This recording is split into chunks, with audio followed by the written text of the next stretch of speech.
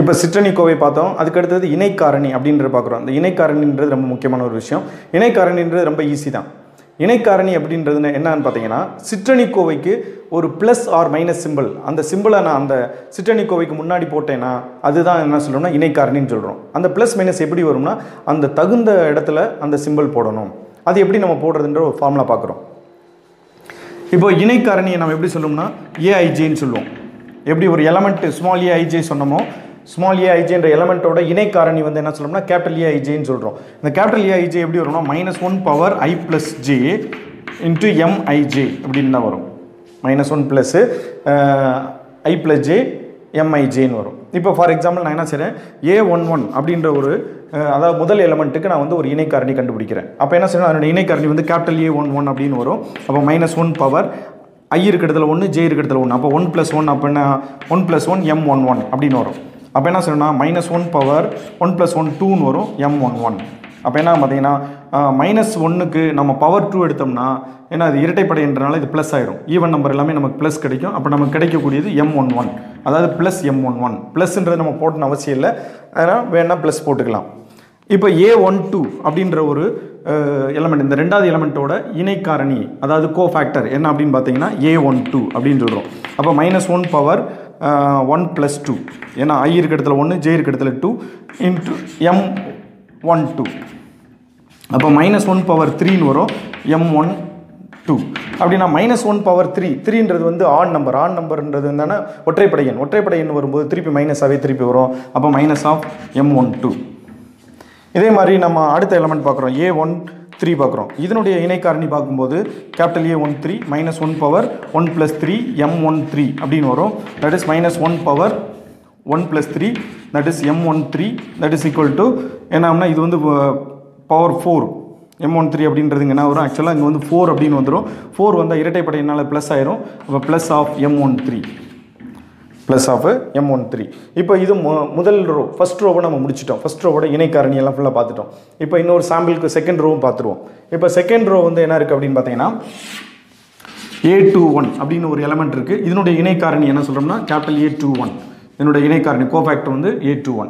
அப்போ என்ன ஆகும்னா -1 பவர் 2 + 1 அப்படின்னு வரும் இன்ட்டு m21 மைனர். m21 அப்படின்றது மைனர். எதோட மைனர்னா A21 என்ற எலமெண்ட்டோட மைனர். அப்போ என்ன செய்யணும், -1 பவர் 2 + 1 வந்து 3 அப்படின்னு வரும் இன்ட்டு m21.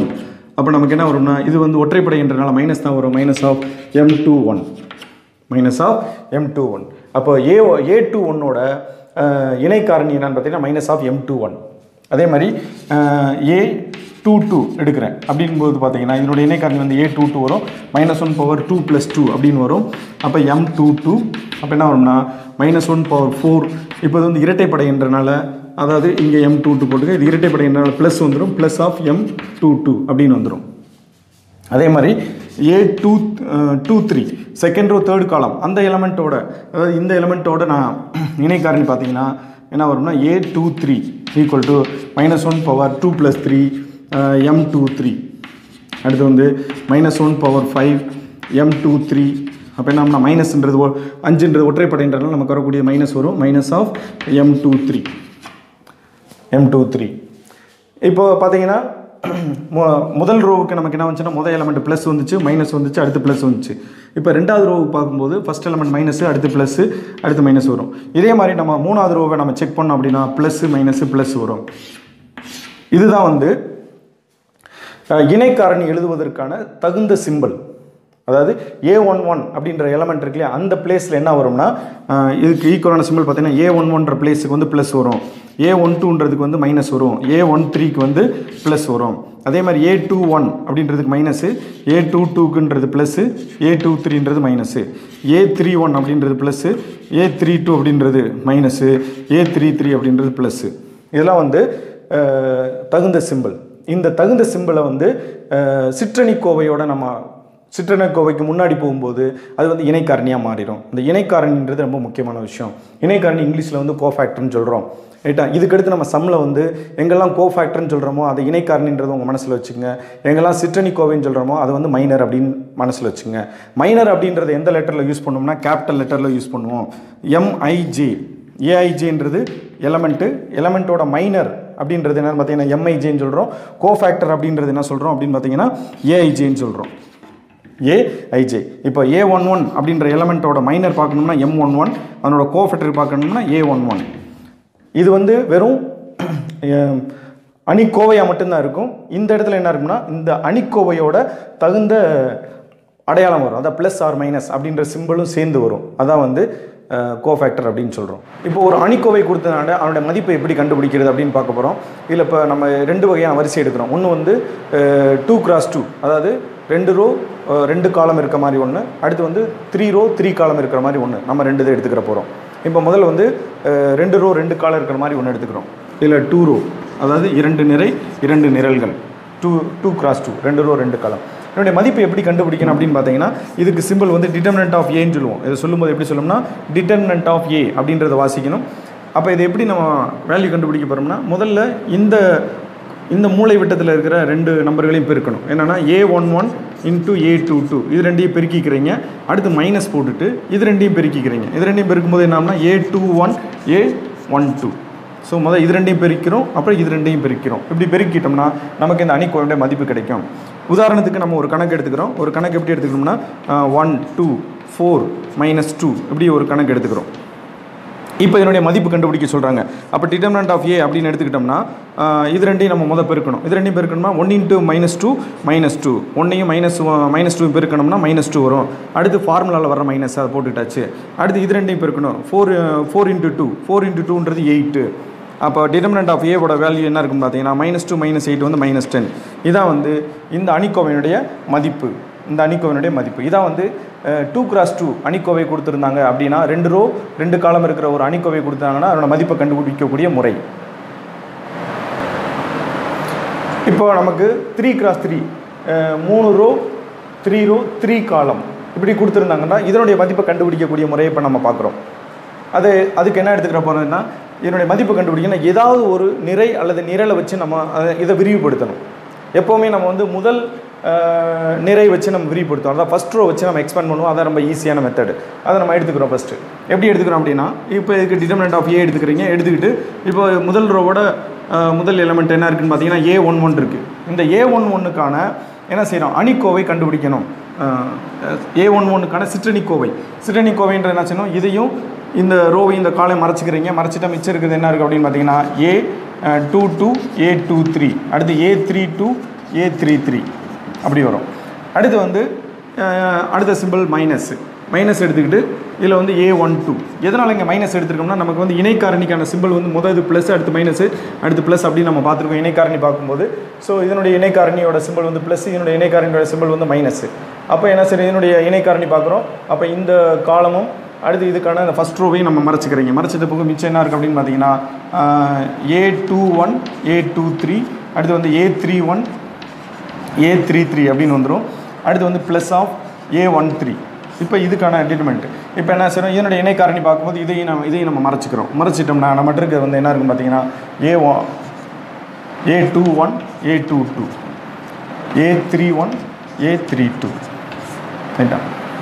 ஸோ இப்போ நம்ம முதல் ரோவுக்கு நம்ம என்ன செய்கிறோம் இந்த முறையில் வந்து விரிவுபடுத்தோம்னா நமக்கு இதனுடைய மதிப்பு கிடைக்கும். இதை நம்ம சுருக்கமாக எழுதுறாங்க. எப்படி எழுதலாம்னு பார்த்தீங்கன்னா A11 M11 அப்படின்னு எழுதலாம். மைனஸ் ஆஃப் A12 இது வந்து M12 ப்ளஸ்ஸு A13 M13 அப்படின்னு கூட எழுதலாம். ஏற்கனவே உங்களுக்கு சொல்லியிருக்கேன். இப்போ ஃபஸ்ட் ரோ இந்த A11ஓட இந்த ரோவையும் காலம் எலிமினேட் பண்ணி கிடைக்கக்கூடிய இந்த அணிக்கோவை தான் என்ன சொல்கிறோம் சிற்றணிக்கோவை அப்படின்னு நம்ம சொல்கிறோம். அதே மாதிரி A12 இந்த ரோவையும் காலம் எலிமினேட் பண்ணி கிடைக்கக்கூடிய இந்த அணிக்கோவை தான் அடுத்த சிற்றணிக்கோவைன்னு சொல்கிறோம். அடுத்து இதை எலிமினேட் பண்ணி கிடைக்கக்கூடிய சிற்றணிக்கோவை தான் M13ன்னு சொல்கிறோம். இந்த சிற்றணிக்கோவையோட ப்ளஸ் தகுந்த இடத்துல ப்ளஸ் மைனஸ் சிம்பிள் போட்டிங்கன்னா வந்து இணைக்காரணியாக இருக்கும். அப்போ என்ன செய்யணும் ஃபஸ்ட்டோட இணைக்காரணி வந்து என்ன இருக்குது அப்படின்னு பார்த்தீங்கன்னா ப்ளஸ் M1, இதோட இணைக்காரணி வந்து -M12, அடுத்து வந்து +M12. ஸோ இதுவும் நம்ம எதோட மதிப்பு அப்படின்னா டிட்டர்மினன்ட் ஏ கண்டுபிடிக்கக்கூடியான மதிப்பினுடைய குறியீடு வடிவம். இது வந்து குறியீடு வடிவம். இப்போ நம்ம உதாரணத்துக்கு ஒரு அணிக்கோவை எடுத்துக்கிறோம், அதாவது ஒரு டிட்டர்மினன்ட் எடுத்துக்கிறோம், இதனுடைய மதிப்பு கண்டுபிடிக்க போகிறோம். இந்த மேலே கொடுத்துருக்க இந்த வழிமுறைகளை பயன்படுத்தி நம்ம என்ன செய்யணும் அணிக்கோவை கண்டுபிடிக்க போகிறோம். அதுக்கான வழிமுறை என்ன சொல்லியிருக்கோம்னா A11 M11 -A12 M12 A13 M13ன்னு சொல்லியிருக்கோம். இந்த வழிமுறையை இப்போ நான் ஃபாலோ பண்ண போகிறேன். இப்போ இதுக்கு டிட்டர்மினன்ட் ஆஃப் ஏன்னு போட்டுறேன். முதல் A11 முதல் எலிமெண்ட் அப்படியே வச்சுக்கிறோம்.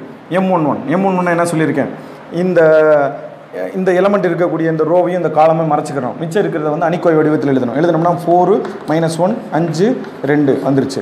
அடுத்து என்ன செய்யணும் அப்படின்னு பார்த்தீங்கன்னா மைனஸ் A12ன்றது ரெண்டாவது எலமெண்ட்டு. இதனுடைய அணிக்கோவை சிற்றணிக்கோவை எப்படி இருக்குன்னா இந்த ரோவையும் காலம் மறைச்சிக்கிட்டோம்னா என்ன இருக்கும் 2 -1 -1 3 2 அப்படின்னு வந்துருச்சு. அடுத்து மூணாவது எலமெண்ட் வந்து +3. அப்போ என்ன செய்யணும் இந்த எலமெண்ட் இருக்கக்கூடிய இந்த ரோவையும் காலமையும் மறைச்சிக்கிறோம். மிச்சம் இருக்கிற அணிக்கோவை வந்து 2 4 3 5. இப்போ இந்த வடிவத்தில் எழுதியாச்சு. இப்போ இதை சுருக்கணும்னா நமக்கு மதிப்பு கிடச்சிரும். எப்படி சுருக்க போகிறோம் அப்படின்னு பார்த்தீங்கன்னா 1 இன்ட்டு இதை பெருக்கிற மெத்தட் ஆல்ரெடி சொல்லி கொடுத்துருக்கோம். இந்த மூளை விட்டத்தை பெருக்கணும் மைனஸ் இந்த மூளை விட்டத்தை பெருக்கணும்.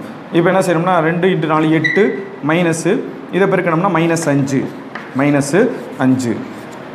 அடுத்து -2 இங்கே எப்படி இருக்கட்டும். அடுத்து என்ன செய்யணும்னா இது 2 பெருக்குனா 4 அப்போ மைனஸு இது 2 பெருக்கணும்னா -3.